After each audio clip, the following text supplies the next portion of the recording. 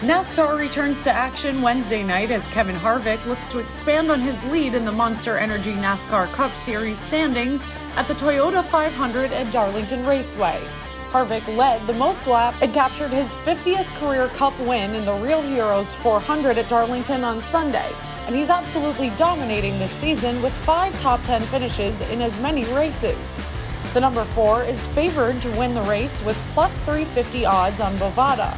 Last year's champ, Kyle Busch, has the next best odds at plus 700 as he seeks his first win of the season.